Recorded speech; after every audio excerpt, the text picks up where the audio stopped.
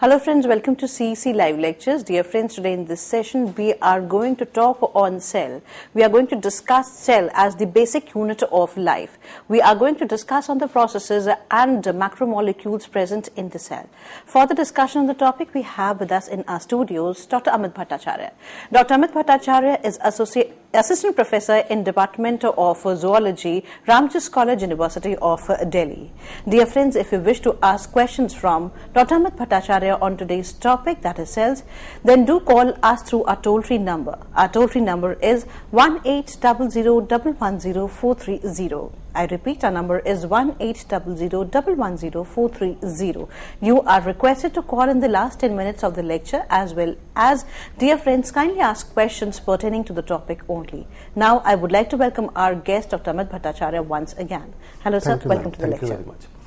Good afternoon, dear viewers. In this part of the lecture, we will be talking about what exactly cells are and how the cells are have evolved over a period of time, and what the various functions the cell does.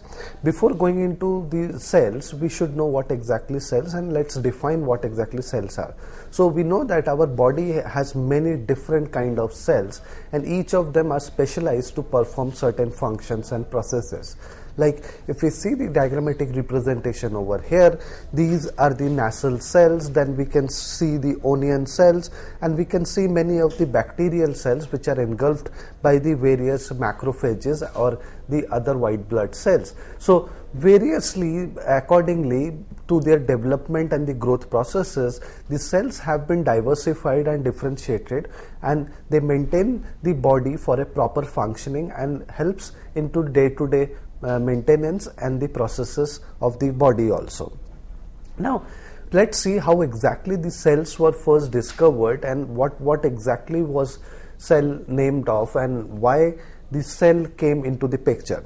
Now, initially, the initial experiments or the work was done in the year 1665. It was done by Robert Hooke. So he was the first one who discovered and identified and named the molecules which he could see as cells. Then subsequently, Leeuwenhoek came into the picture. In the year 1674, he observed the live cells, but he could not see the greater details of the cells because of the limitations of his microscopes. Subsequently, the cell theory came into the picture, in which Sheldon, Schwann and Virchow played an important role, and this particular cell theory came up in the year 1838 to 1839. Now, the discovery of the cells is generally credited to the scientist who was a microscopist in the early 18th century. Now, his name was Robert Hooke. So we can see the microscope which he used for the discovery of these cells. Now, he was awarded a key position in the Royal Society of London and worked as a curator over there. So, Royal Society of London is the England's foremost scientific academy. Now, what he observed under the microscopes are the honeybee comb-like structures which can be seen. So, this is the structure and this is the diagram which he made after observing those particular materials. Now, he wrote in the year 1665 that I took a good clear piece of cork with the help of the pen knife. I cut a piece of it off and then examined it under the microscope. And what I could see is little porous materials much like the honeycomb. So, this is what he discovered. Now, subsequently, he named these particular systems or the pores as cells because he got reminded of the monks who were living in the monastery in such kind of cellular structures. Now, the next one came up by the scientist. His name was Anton van Leeuwenhoek. So he was a Dutchman, a Dutch scientist, and he was the first one to examine a drop of pond water under the microscope. And to his excitement, he found that there were lots of tiny microscopic organisms which was floating on these pond water. Now, subsequently, he was the first one to describe the various forms of the bacteria also. Now, in the year 1838, Sheldon, he was a German botanist who was initially a lawyer, subsequently turned into botanist, concluded that despite the differences in the structure of the various tissues, plants were made up of cells and the plant embryo arose from a single cell. To adding to this one, in the year 1839, Schwann, another German zoologist and a colleague of Sheldon's, published a comprehensive report on the cellular basis of animal life. So this led to the foundation of the cell theory also. Now, subsequently, another scientist, Rudolf Virchow, came up with a hypothesis that cells are the basic building block units of the life, and the cells are formed from the pre-existing cells. So, through the observation over a period of time from the Hoek, Leeuwenhoek, Schleiden, Schwann, Virchow and many others, it led to the development of the cell theory. So, the cell theory basically states that all the living things or the organisms are made up of cells. New cells are created by the old cells dividing into two, and cells are basic building units of life also. Now, the classical interpretation of the cell theory is also pointed in these 5 points. The first one says that all the living organisms are made up of one or more cells. So, if they are made up of one cell, they are called as the unicellular. If they are made up of multiple cells, then they are called as the multicellular. The second one is the cells are the basic units of life, and the third one is called as which was given up by the Virchow, all cells arise from the pre-existing cells. Then the fourth one is the cells is the unit structure, physiology and organization of living things, and the last one is the cells retains a dual existence as a distinct identity and a building block in the construction of the organisms. So by the development of the cell theory, it led to the foundation and discovery of the various other things also. Now, to this cell theory, there were some exceptions which were also classified. The first one was the viruses. So, viruses were considered by many scientists as alive, yet they were not made up of cells. So, viruses have many features of life, but by definition of the cell theory, they are not alive. So, this is one of the exceptions. The other exception is the mitochondria and the chloroplast, which have their own genetic material and reproduce independently from the rest of the cells. So, these are the two major exemptions from the cell theory. Now, let's come into the first cell which was identified and how exactly it came into the picture. Now, it appears, or it is being thought, that the first life emerged at least about 3.8 billion years ago, approximately 750 million years after Earth was formed. Now, how exactly the life originated and first cell came into the picture, there were a number of experiments which were done over a period of time, which gave us the clue that how exactly the cells came into the picture. One of the most basic experiment which was done by the Urey and the Miller. So, many times it is referred as the Urey-Miller experiment. Now, the Urey-Miller experiment, which was done in the year 1950s, was basically a chemical experiment that simulated the conditions thought at the time of the present or on early Earth condition, and it tested the chemical origin of life under primitive condition.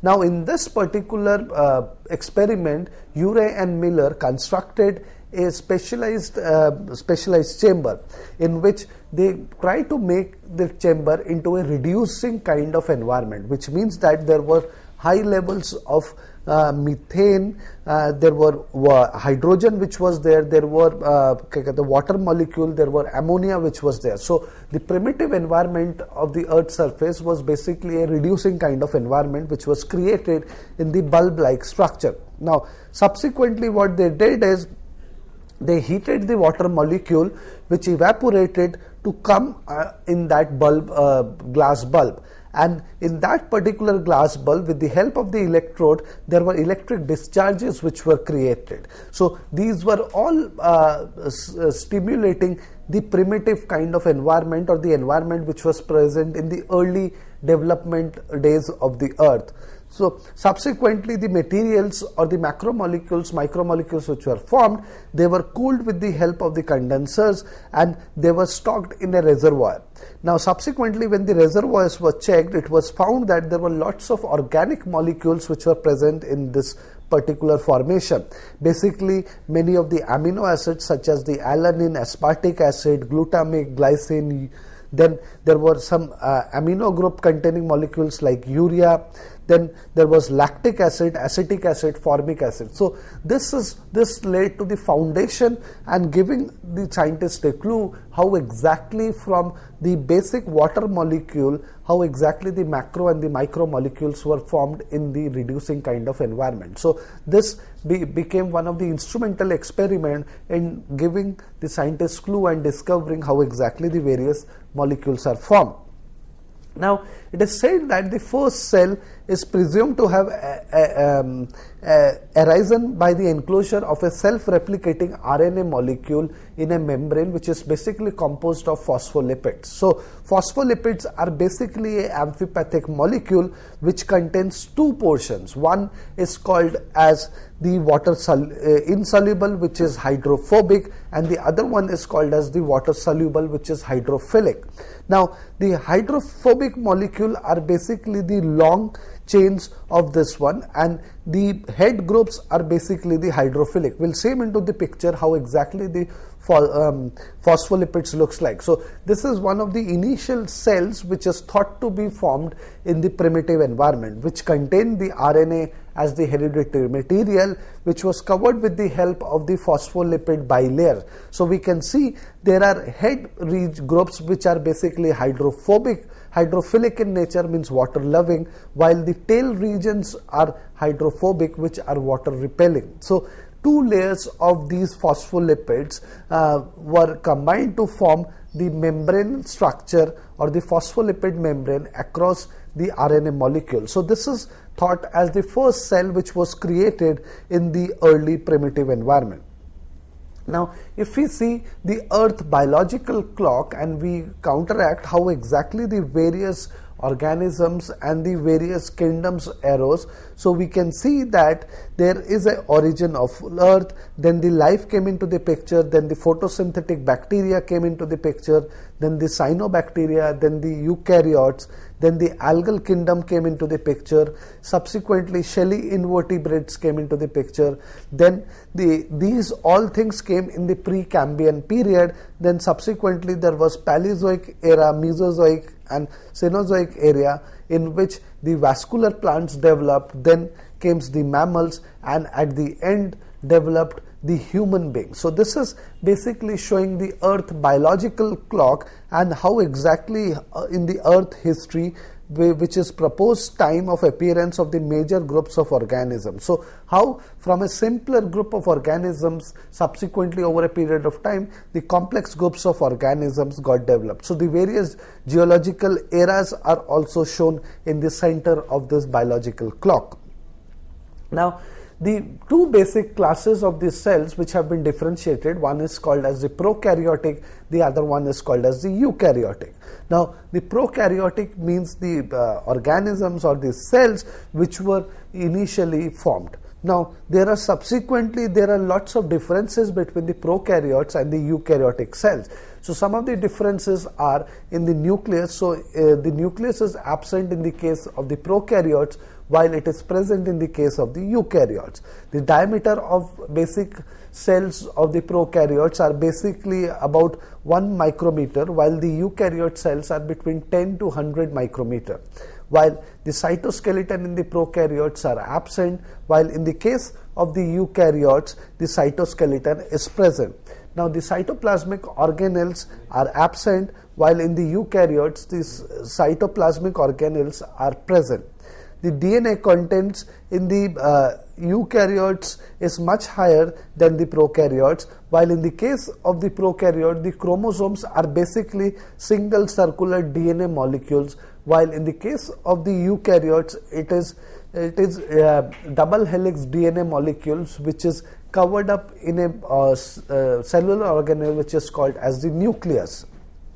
Now if we see the structure over here, so this is a structure of a thin section of the bacterium bacillus, which is shown, the stem structure, and the typical rod-shaped bacterium which are shown. So we can see on the outer side there are pili. So pili are basically the attachment structures on the surface of some prokaryote. Then comes the nucleoid, which is basically the region where the cell's DNA is located, and it is not enclosed by a membrane in the case of the rod-shaped bacteria. While next comes is the ribosomes, then comes the plasma membrane, then the cell wall, capsules, flagella. So we can see all these structural details in the prokaryotic organisms. Now there are certain features of the prokaryotes and the eukaryotes which are different from each other, and many of them are similar to each other. So features which are held in common by both the types of the cells are: plasma membrane of similar construction is present in both of them, genetic information which is encoded in DNA using identical genetic code, then there is a process of transcription translation which takes place with the help of the ribosomes is present in both of them. Then there are various metabolic processes which are shared by both the prokaryotic and the eukaryotic, such as the glycolysis, Krebs cycle. Then comes the basic energy currency of the cell, which is basically the ATP molecule. Then there are similar mechanisms of photosynthesis between cyanobacteria and the green plants. Then there are similar mechanisms for synthesizing and inserting membrane molecules. And finally, there are proteases which are present, which are basically the enzymes which are responsible for protein digestion.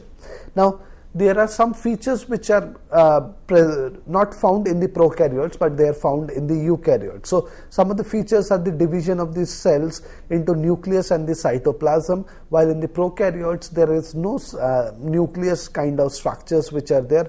Apart from there are various differences which are there, like the complex flagella and cilia are present. There are specialized cytoplasmic organelles which are present for aerobic respiration, such as the mitochondria, chloroplast for photosynthesis. Then there are cytoskeleton systems which are present, which includes the microfilaments, intermediate filaments, and microtubules. Then there are presence of 2 copies of genes per cell which are present, which is basically diploidy, one from each of the parents. And there are presence of 3 different types of RNA synthesizing enzymes, RNA polymerases, and sexual reproduction requiring meiosis and fertilization is present in the eukaryotes. So there are lots of features which are absent in the prokaryotes. Now, if we see the diagrammatic representation over here, both of them shows, one of them shows the prokaryotic cell, which is the bacteria, and the other one shows the eukaryotic cells, which are basically the protist, fungi, animal, and the plants over here. Now, the cell cultures also came into the picture by the end of the 1950s. So the first cell culture to maintain the in vitro cultures of these human cells came up in the year 1951 by the 2 scientists, George and Martha Gay, in the laboratory of Johns Hopkins University. So they maintained a malignant tumor cell lines which was named as the HeLa cell lines, named after the donor Henrietta Lacks. So it was called as the HeLa cell lines, and this cell line was maintained in the lab in the in vitro condition for over a period of time. So till now these HeLa cell lines are present, and they are actively used as the model cell lines for the various experiments also. Now, if we see the representation over here, it shows the level of cellular and molecular organization, which is basically the example which is taken over here is the microscopic structures of the villus of the wall of the small intestine. So we can see the small intestine villi, which is first magnified into the various structure, then subsequently it is magnified into the cellular representation, and then from the cellular to finally to the macromolecule level, which are the DNA and the various structures over here. Now, over a period of time, with the development of the cells, there was an evolution of the metabolisms also. So initially we know that the environment was anaerobic atmosphere of the earth. So the first energy generating reactions presumably have been developed from the breakdown of the organic molecules in the absence of the oxygen. So the anaerobic atmosphere was creating a reducing atmosphere, due to which the organic molecules got broken down, and one of the first reaction which might have took place was the glycolysis reaction, in which the anaerobic breakdown of the glucose to lactic acid takes pyruvate takes place, then subsequently the pyruvate gets converted to lactic acid with the generation of two molecules, net generation of two molecules of ATP.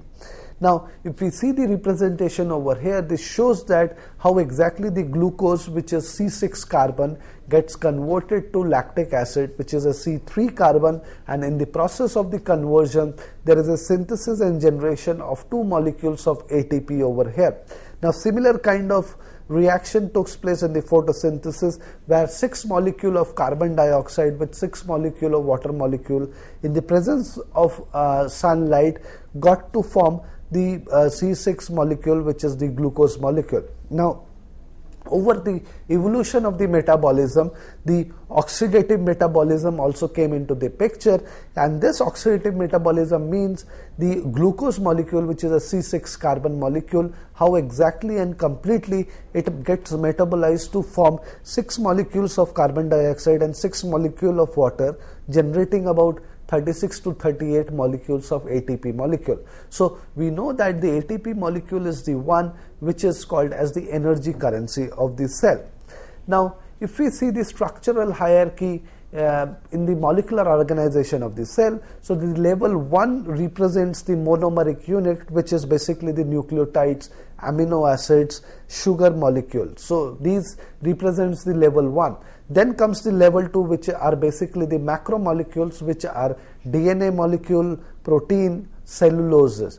And the third one is the supramolecular complexes. So these DNA molecules further they get condensed to form the chromosomes over there. Then the protein molecule along with the various phospholipids, they form the plasma membrane. We just discussed about the phospholipid bilayer, and the cellulose or the sugar molecules, they further get polymerized to form the cell wall over here. So this is the third level of the organization, and the fourth level of the organization is the cell and its organelle. So we can see how exactly the structural hierarchy in the molecular organization of the cell is taking place over here.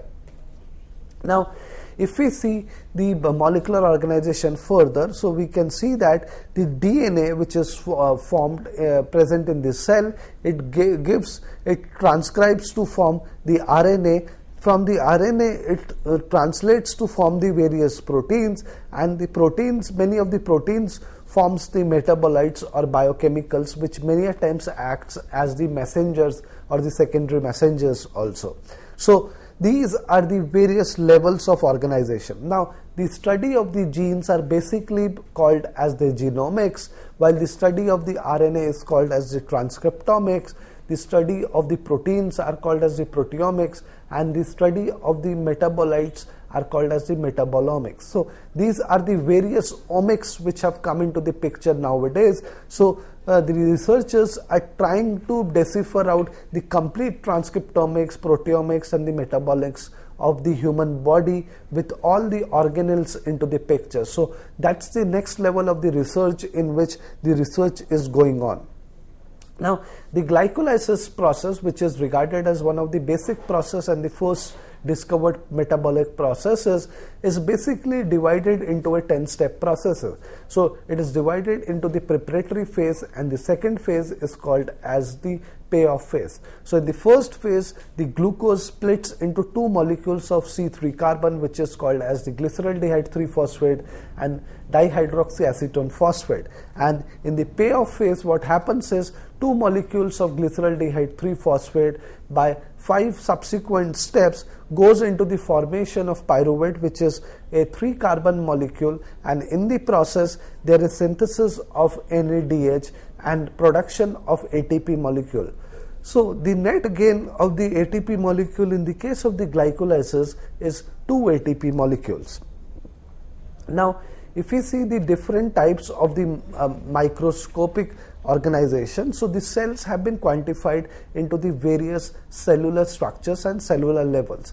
So with this particular thing, I come to the end of my lecture. So in this lecture, we discuss what exactly the cells are, what are the contribution of the various scientists who helped in the discovery and characterizing these cells, and subsequently we came into how exactly these cells are functioning into various specialized forms. So thank you very much. Thank you. With this note, thank you, sir. Thank you so much for giving us this session. Friends, you are requested to be with us as we are going to be back after a short break and we are going to discuss more. Till then, be with us. Thank you.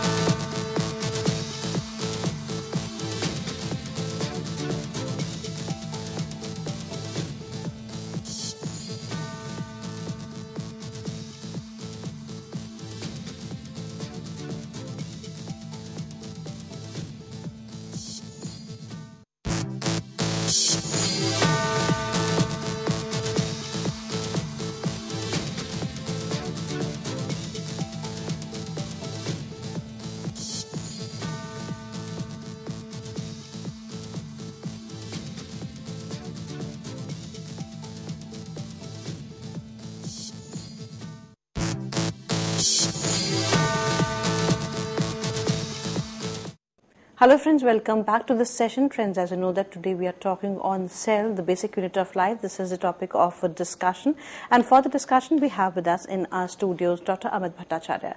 Dr. Amit Bhattacharya is Assistant Professor in Department of Zoology, Ramdas College, University of Delhi. Dr. Bhattacharya is a prolific professor. He always enlightened you with knowledge, and he believes that the more and more knowledge to be shared to the students.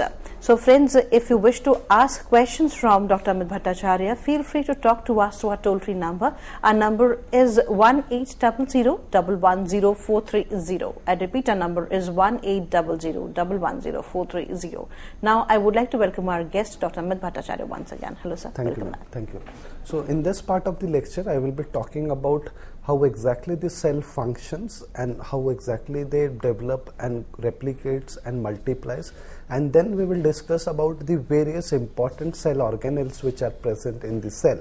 So if we see this picture is showing the various important organelles within the cells, like the lysosomes, plasma membrane, Golgi complex, then the nucleus, endoplasmic reticulum, mitochondria, nucleolus, chromatin, and the rough endoplasmic reticulum. So this is an electron micrograph picture of animal cells which are showing the various structural entities. Now this is a light micrograph of the various representatives of the plant cells. So we can see the first one, which are basically the parenchymal cells, which are responsible for the photosynthesis and other metabolic reactions. Then the second B picture is showing the collenchyma cells, which are specialized for support and thickened and have thickened cell walls, which we can easily make out from the difference between A and B. The C1 are basically the epidermal cells on the surface of the leaf, so we can see the stomata which are present in these epidermal cells, and the D1s are the vessel elements and the tracheids, which are basically the elongated cells that are arranged end to end to form the vessels of the xylem. So we can see the specific and representative representation of the various plant cells. Now, if we see the representation of the animal cells, we can see some of the epithelial cells of the mouth. So we can see the thick multilayered sheet which is present over here. Then the various B cells are basically the fibroblast or the connective tissue cells which are present over here, which are characterized by the elongated spindle shape. So by these ones we can differentiate how exactly these cells which are present in the various parts of the body, how they are specialized to do certain specialized functions, and how exactly they differentiates into one another. Now, before going into the specialization of the cells and detailings of the cells, we should know about the three domain systems, which is basically the phylogenetic tree of life. So the three domain systems which was given up basically segregated into bacterial system, archaea system, and the eukaryotic system. Now, the three-domain system was developed by the Carl Woese, and it is a system to classify the biological organisms. So, from the late 1960s, the organisms have been classified according to the 5 kingdom systems, which is basically a classification system developed by a Swedish scientist Linus, and it is commonly based on the physical characteristics. So, under this 3 domain and 6 kingdoms, the domains are the archaea, bacteria, then the eukaryotic cell which is there. Then the kingdoms are basically archaebacteria, which are basically the ancient bacteria, eubacteria, which are true bacteria, protista, fungi, plantae, and the animal kingdoms. So these are the various kingdoms which are present under them. Now, this picture also represents the bacteria, archaea, and the eukaryotic systems over here. So we can see the eukaryotic system has got animals classes which are there, which includes the roundworms, insect, fish, mammals, birds, reptiles, then the fungi, which are basically the yeast cells, then the molds, and the plants contains the monocots, dicots, then the various protozoans like the giardia, malaria parasite, red algae which are there, then the archaea system is there, and subsequently the bacterial system is also present. Now, if we see the representation, how exactly the sizes of these particular molecules comes up. So, in the human visions, one of the largest size is the frog eggs, which has got a diameter of about 2.5 millimeter. Then the paramecium, which is about 1.5 millimeter long. Then comes the epithelial cells, which are about 30 micrometer in height, which is there. Then the chloroplast, 8 micrometer diameter, lymphocytes, which are 12 micrometer. So we can see how exactly the size of the molecules is coming down as the specialized functioning and the molecular processes is going into the picture. Now, the cells basically follow the development process and the replication by a system which is called as the cell cycle.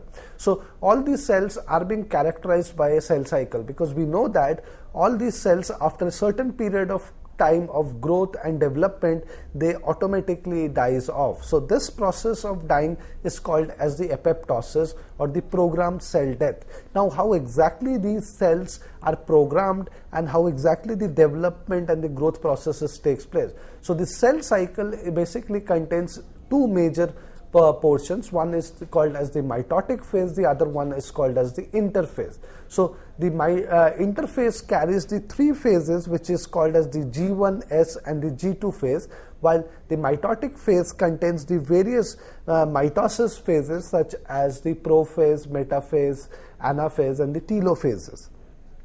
Now, the interphase can be divided into the subphases, which we just discussed, which are called as the G1 phase, S phase, G2, and the mitotic phase is made up of mitosis and the cytokinesis. Now, the mitosis generally is present, begins after G1 phase and ends before the G1 phase of the next particular cell cycle. So, we know the time span of each of these phases.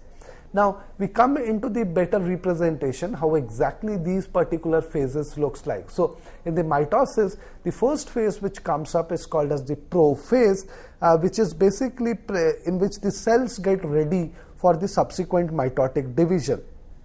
Then comes the pro-metaphase, in which the non-kinetochore microtubules are formed and the chromosomes which have got condensed from the chromatin materials start getting aligned in the equatorial plane or the center of the cell. Now, subsequently, in the case of the metaphases, all the chromosomes get aligned or stationed at the equatorial plane. So, we can see the fluorescent microscopic image of this metaphase, in which the chromosomes are represented blue in color. So, the sister chromatids are represented blue in color, while the spindle fibers are shown in green in color. So, and the next one which comes up is called as the anaphases. So, in the anaphases, each of the sister chromatids get dislodged from each other at the point of attachment, which is called as the centromere, and they start moving towards the opposite pole. So, we can see in the anaphase how exactly the chromatin structure looks like. They generally takes a shape of V shape.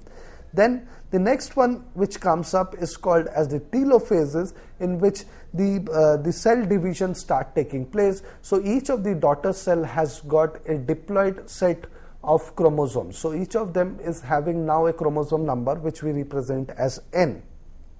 Now, if we see the structure over here, the diagram over here, we can see the metaphase is being represented. So, we can easily make out how exactly the chromosomes are aligned in the equatorial plane.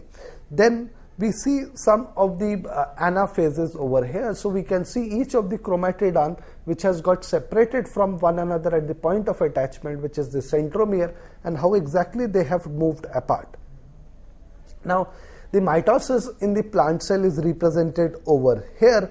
So, the first one is called as the prophase, where the chromatin is condensing and the cell is getting prepared for the subsequent mitosis. Then comes the pro-metaphase. So, we can see the discrete chromosomes, and each consists of two identical sister chromatids. Then comes the metaphase, in which the chromosomes get aligned in the equatorial plane and the spindle fibers comes up from the centrioles, and they get attached to the chromosomes at a point which is called as the kinetochore present in the centromere. Now, in the anaphase, each of the chromatid arm gets separated from each other and they start moving towards the opposite pole. So, the daughter chromosomes are moving to the ends of the cell as their kinetochore or the microtubule shortens. And the fifth stage is called as the telophase, in which the daughter nucleus are formed and the cytokinesis takes place, which means the division of the cytoplasm takes place. The cell plate is formed in the case of the plant cells. So, we can see the cell plate which has been formed over here, and this is present in the cytoplasm. So, cytoplasm gets divided into two portions, and each of the daughter cell gets a haploid number of chromosome. Now, we come into the next particular important mode of reproduction, which is called as the meiosis, or many a times referred as the sexual reproduction. So, it is a division of the nucleus that reduces the chromosome number, and the meiosis is basically divided into two phases. One is called as meiosis 1, the other one is called as the meiosis 2. So, meiosis is pretty important in the sexual reproduction, and it is also important in passing on the genetic information or forming genetically distinct or new species over there. Now, before going into the meiosis, we should know some of the common terms which are there. One is called as the diploid, which means two sets of the chromosomes. So, humans have got 23 pairs, which means the total number of chromosomes is 46. while the next term which comes into the picture is the haploid, which means one set of the chromosome or N. So gamete or the sex cells are having a haploid set of chromosomes which are formed from the process of meiosis. Then comes the synapses, which is the pairing of the homologous chromosome to form a tetrad, and the fourth one is called as the crossing over, which means that chromatids of the tetrad exchange their parts over there. Now, the various stages of the meiosis, as I told you, have been broadly classified into meiosis 1 and meiosis 2. So, if we see in the interphase, the cell gets prepared for the meiosis. So, there is a homologous pair of replicating chromosomes which are present. So, one is shown in blue in color, the other one is shown in red in color. So, in the meiosis 1, which is called as the reductional division, in which what happens is each of the daughter cell gets a homologous chromosomes into them. So, one blue homologous chromosome gets into one cell, while the red one goes into the other cell. And subsequently, when it goes into the meiosis 2, which is called as the equational division, each of the chromatid arm from this particular blue chromosome, which is the homologous pair of chromosomes, gets separated, while two daughter cells are formed from the red, which are formed from the homologous chromosome. So, we can see there is a reduction in the number. So, from 2n, the 4 daughter cells which are formed at the end of the meiosis 2, each of them are having n copy number. Now, if we go into the details of this meiosis, so we will understand it better. So, now in the interphase, which is basically the starting phase, subsequently comes the prophase 1, then comes the prophase 2. So, we can see the homologous chromosomes or the pairs, they exchange the segment in the prophase 1, which is subdivided into subphases like leptotin, zygotin, packaging, diplotin, dikinesis. So, in the packaging stage, there is a crossing over which takes place in the presence at a point which is called as the chiasmata, where the segmental overlapping takes place. So, this is the point which is called as the crossing over. Subsequently, when it comes into the metaphase, each of the homologous chromosomes start getting aligned at the equatorial plane, and the microtubule spindle fibers get formed and they get attached at the point of attachment, which is the centromere. And in the case of the anaphase 1, each of these homologous chromosomes which were in pairs present at the equatorial plane get separated and they start moving towards the opposite pole. Now, then comes the telophase 1 and the cytokinesis, in which each of the daughter cells are having n copy number. Then subsequently the meiosis 2 takes place, which separates the sister chromatids. So, it also has got prophase 2, then comes the metaphase 2, in which the chromosomes get attached in the equatorial plane, and then comes the anaphase 1, in which each of the sister chromatid gets separated and they start moving towards the opposite pole, and then comes the telophase 2 and the cytokinesis. So, during another round of the cell division, the sister chromatid finally gets separated and 4 haploid daughter cells are formed containing single chromosome copy number. So, we can see from 2n copy number how exactly the n copy numbers have been formed. Now, we come into the discussion about the various organelles which are present in the basic unit of life, which are the cells. So, this diagrammatic representation is showing a cross section of the various major organelles which are present in the animal cells, such as the nucleus, which contains the nuclear envelope, then it contains the chromatin, nucleolus, nuclear pore, all these forms the nucleus. Then comes the ribosomes, then the endoplasmic reticulum. To this endoplasmic reticulum there is addition of the ribosomes and it forms or give rise to the rough endoplasmic reticulum.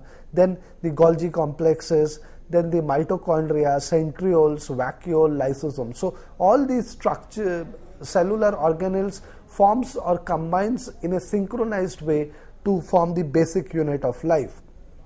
Now, we come into the first one, which is called as the plasma membrane. So, we know that the plasma membrane is basically made up of lipid bilayer. So, there are two layers of phospholipids which are present. So these phospholipids are having a hydrophilic head, which means that they are water loving, while they have got a hydrophobic tail which is present. So there are two layers of these phospholipids which are present.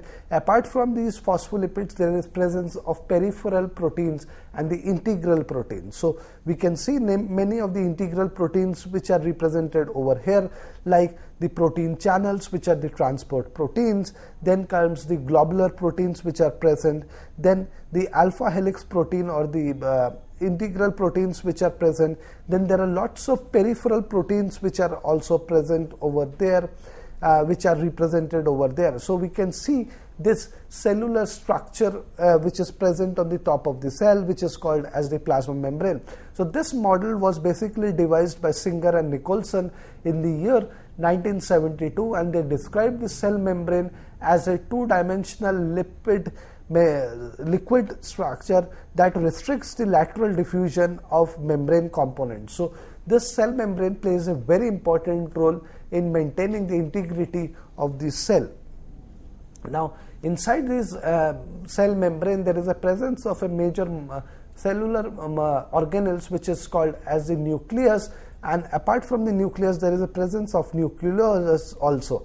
So the nucleus contains the nuclear envelope. It contains the chromatin, which gets subsequently condensed to form the chromosomes, and it contains the nucleolus. So nucleolus are basically the sites where the RNA synthesis takes place, and these RNA forms the basic building blocks for the ribosome formation also. So these nucleus and the nucleolus plays a very important role in the eukaryotic cells.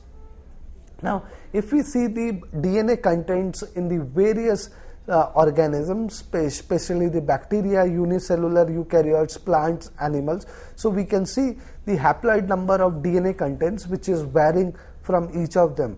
So in the bacteria, if you see in the mycoplasma, there are about 0.6 millions of base pairs which are present. In the E. coli, there are 4.6 million base pairs which are present. Then if we come into the unicellular eukaryotes like the euglena, there are about 3,000 million base pairs which are present.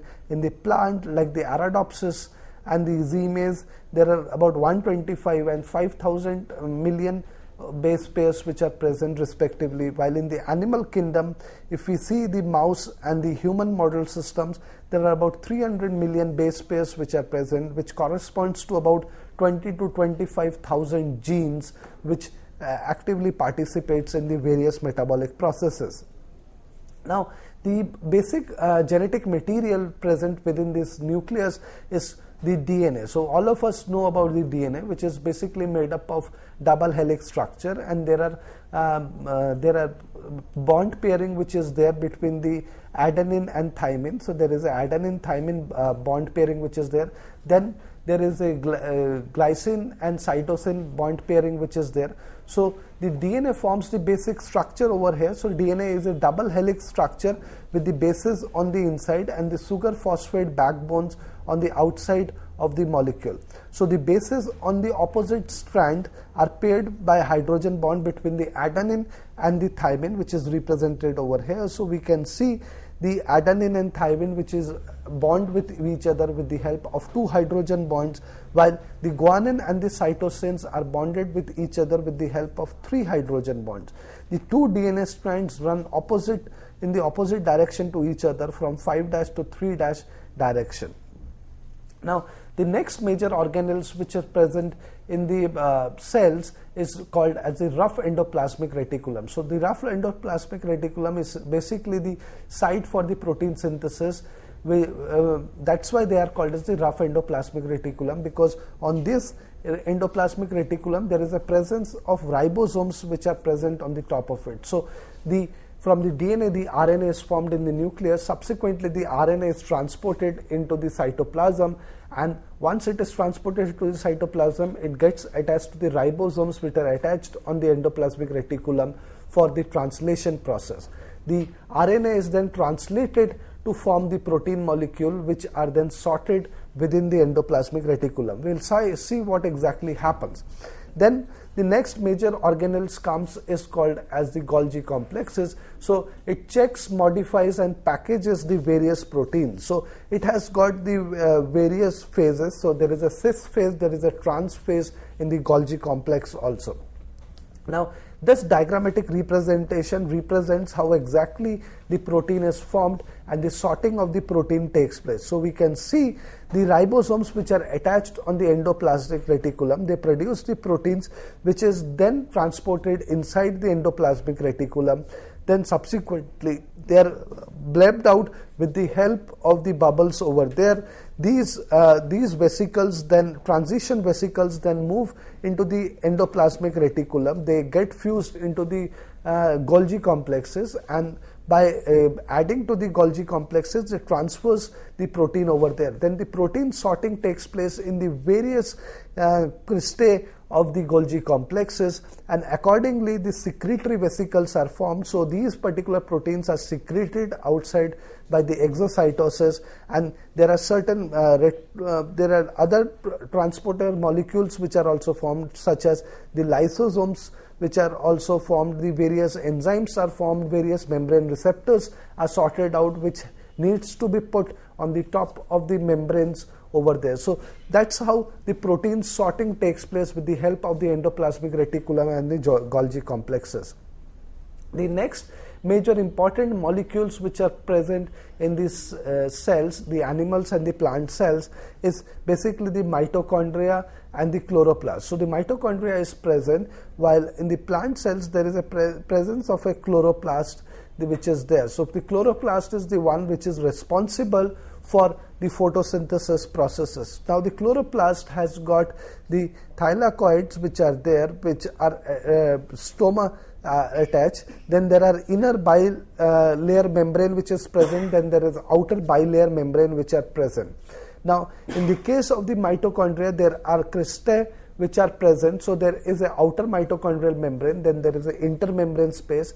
There comes the inner mitochondrial membrane, which is formed into a loop-like structure, or the cristae which are formed. So many of the aerobic processes takes place within the mitochondrial matrix also. Now in the mitochondria and the chloroplast formation or the evolution, there is a theory which has come up in the year 1910 by the first articulated in 1905 and 1910 by the Russian botanist College, and advanced and substantiated by the microbial evidence by Lion Margulis in the year 1967. So this particular theory was called as the endosymbiotic theory or symbiogenesis. So this particular theory gives us a representation how evolutionary, by the evolution, the mitochondria and the chloroplast are being formed. So it is said that initially there is a proto-eukaryote cells which are present. Subsequently there are infoldings in the plasma membrane of the ancestral prokaryote, which gave rise to the endomembrane components, including the nucleus and the endoplasmic reticulum. Then in the first endosymbiote event, the ancestral eukaryote consumed a aerobic bacteria that evolved into the mitochondria. So that's how the first mitochondrial genome came into the picture. Then in a second endosymbiotic event, the early eukaryote consumed photosynthetic bacteria that evolved into the chloroplast. So in the second endosymbiotic event, a photosynthetic bacteria was consumed which contained the chloroplast, and that's how the chloroplast came into the picture. So number 3 represents the second endosymbiotic event, and then subsequently the photosynthetic bacterium came in, and which formed the chloroplast, and the bacterium which formed the mitochondria in the cells. So we can see the modern photosynthetic eukaryote which contains the mitochondria and the chloroplast, while the modern heterotrophic eukaryote which contains the mitochondria. So this was one of the instrumental theory which came into the picture, giving us the clue how exactly the mitochondria, chloroplast and the cell evolved from the prokaryotic system. So with this note, I come to the end of the lecture where we discussed about the functioning and how exactly this cell reproduce and divides by the process of mitosis and meiosis. Thank you very much. Thank you, sir. Thank you so much for giving us this productive session on cell, the basic unit of life. Dear friends, we know that you might have questions in mind. If you were not able to ask questions live, you have privilege to ask your questions through email. You can contact us through our email ID, that is info.cec@nic.in. This is the ID through which you can post your questions to us, and we will try to give answers to your questions when Dr. Amit Bhattacharya visits us next time. As well as if you wish to give your feedback for this pertaining lecture, you are most welcome. Friends, we are going to upload this lecture on YouTube soon, and after watching the lecture, if you feel so to ask questions, yes, of course, we always say we are there for you. We are taking your leave today with the promise that we are going to meet again soon, and we would be discussing on another topic. Till then, take care. Goodbye. Thank you, sir. Thank you once again. Thank you.